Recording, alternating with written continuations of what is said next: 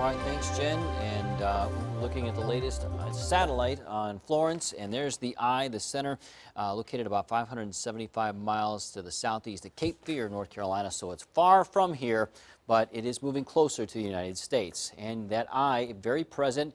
Now, with that, it means it's a strong hurricane. It means also that you've got winds over 120 miles an hour. It's 130 miles an hour right now. It's a major hurricane. So it's a Category 4. Moving west-northwest, it's 17 miles an hour. The speed, how fast it moves, has picked up, and it's moving towards the North Carolina coast. Now, the latest track has it moving towards Wilmington, North Carolina, and then maybe bending to the left a little bit. As that happens, it may skirt the coast. Very bad scenario, because then it wouldn't weaken right away and cause more damage down to possibly South Carolina before really coming in and weakening. Now, notice, we are not in the possible path anymore. We've got a better scenario, but we're not completely out of the woods because some of that wind is going to move north of the hurricane and some of the rain is going to move far north of the hurricane into Hampton Roads. That could be our biggest problem, the heavy rain from this. Now, let's take a look. The latest computer models are in agreement that it's moving in that direction. There's still a couple, though, which do try and have it go north after moving inland a little here. So there's a little bit of uncertainty around the time of landfall. But overall, the trend is there. Then it moves towards the coast, maybe meanders a bit, and then moves west of us. Now, this gives you a little bit of a sense of the winds from this. And so, I mean, this is the size of the storm. This is the European and the GFS model, and they're both in good agreement up through 11 p.m. Thursday. So that's good. They finally come in a better agreement.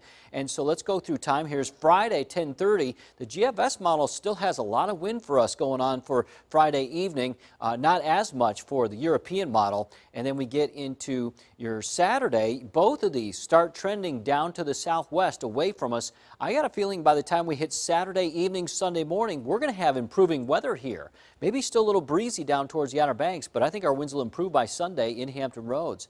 This shows you the rain. This is future track, long term. That rain will spread north in the form of rain bands Thursday late, and then the more constant rain that's going to develop down here across the southern Outer Banks in North Carolina, that will try and move northward as we go into Friday. So Friday, Hampton Roads will see a steady rain. Flooding rains possible North Carolina. This is where we're concerned. This is where we could see maybe up to 10 inches of rain in some places. So that is going to be our biggest concern out of this, I think, going forward. Now let's track the wind, though. Let me show you. Today the wind won't be too bad. East-northeast 5 to 10, 10 to 15 near the shore. Tomorrow the winds start picking up. Northeasterly winds, we're talking about 10 to 20 miles an hour, gust higher, maybe 25, maybe down across the Outer Banks late in the day, maybe at night. We could be talking about some gusts 45, or pardon me, maybe around 70 miles an hour across the southern Outer Banks. So we go into Friday, and the winds are still strong in the morning, but by the time we hit the evening, the winds hopefully will already start dying down. Now here's some of the effects. 3 to 5 inches of rain in southeast Virginia, lesser amounts north of Hampton Roads, probably closer to 2 to 3 inches. But North Carolina, we could see 5 to 10 inches of rain, and west of Hatteras or near Hatteras, about 10 inches or more.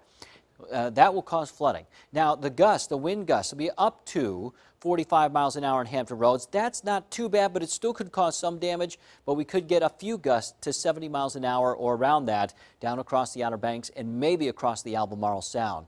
The tide doesn't look that bad. We've got a better scenario with the current track, 5.5 to 6 feet in Hampton Roads. That's Sewell's Point. But around the southern Outer Banks and the western Albemarle Sound, we could see some very high tide coming in there, some major tidal flooding, especially around Bertie County, southern Chowan County. The water may really stack up in those areas on the south end. So we'll be getting more details on that as we go along. The timing, Thursday, a few rain bands coming in, squally, breezy weather.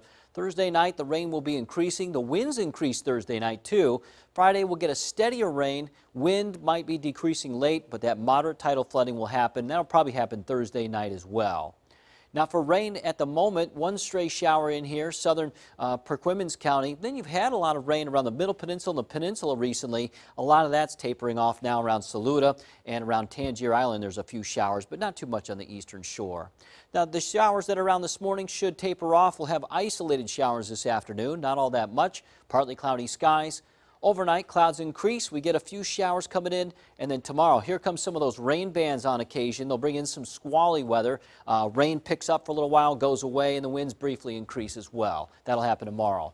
High temperatures today, mid to upper 80s, partly cloudy, a few scattered showers. Whatever you need to get done today, you got time to do it. Tomorrow, 82 degrees. We've got some scattered showers. The rain picks up more steady on Friday.